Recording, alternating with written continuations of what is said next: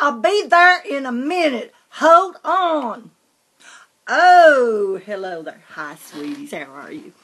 Well, I know that y'all are here visiting me to find out what it is I want for Christmas.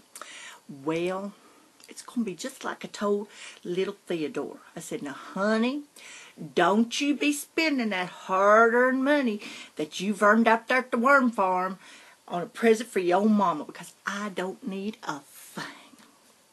And I don't even want one from Pomeroy, because he has got the worst taste of anybody I ever seen in the free world. He is just tacky.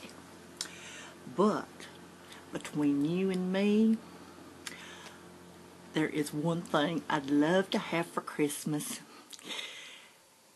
In this time of my troubles and my sorrows, I want a lobotomy for Christmas. Only a lobotomy will do. I don't want my drugs, no icky sticky pill.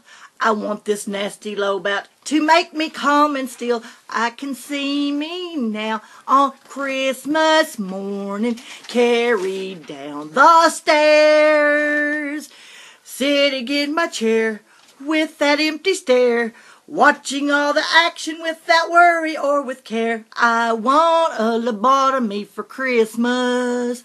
Only a lobotomy will do. And with this lobout you will like me too.